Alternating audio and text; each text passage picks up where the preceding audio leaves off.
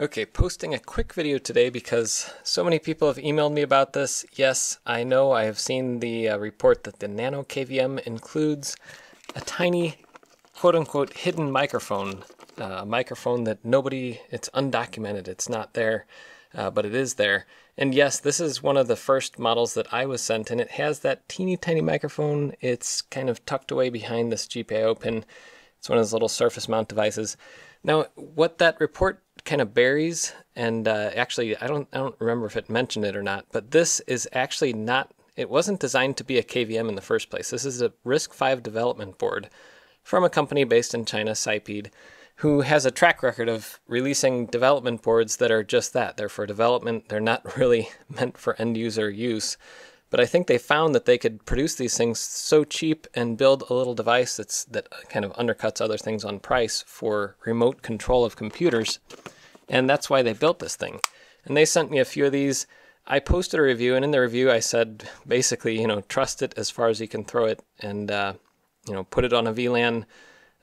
All these things. I have a bunch of IP KVMs. There's a Jet KVM. There's a Pi KVM down there somewhere.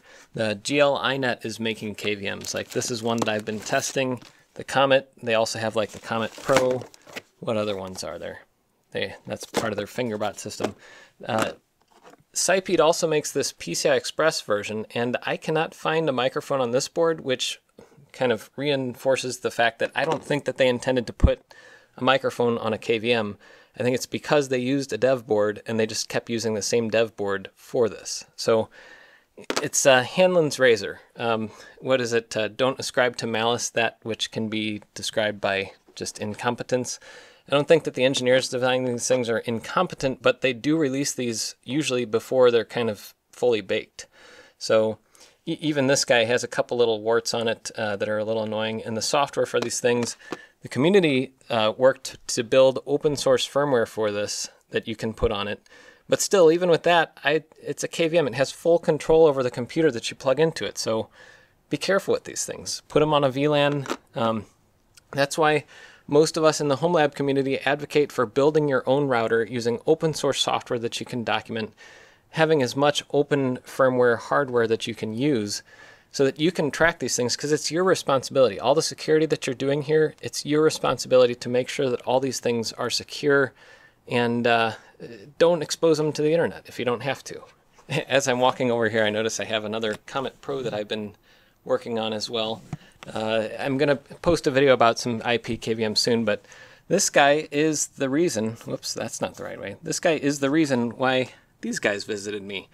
It wasn't because of the hardware, but because of something that the hardware was being used for by North Koreans. So, read into that whatever you want, but if you don't trust it, don't buy it. It's as simple as that. And there's plenty of options now, from the Jet KVM, which has been harder to get because of tariffs, to GL-iNet's offerings. Or if you really want the most security and you believe that you can trust companies like Dell and HP and American companies, then buy their servers and have built-in American software and firmware, which still is produced in China. So it's kind of hard to get rid of that completely from the ecosystem if that's your main goal. Anyway, I trust these if I put them on my own network and secure them on my own. I don't think that my voice is going to go out and escape to China. But if you don't trust them, that's perfectly fine. I think that it's being blown up a bit because it's like the whole China bad thing. Any of these devices, when you plug it into a computer and give yourself full remote control, that's a lot of control. So I don't even have KVMs set up on some of my systems because I just don't want that to be even a possible attack vector. Even the best software in the world has bugs. Anyway, that's all for Level 2 Jeff. I will see you later, and yes, there's all kinds of things here that I need to do with time.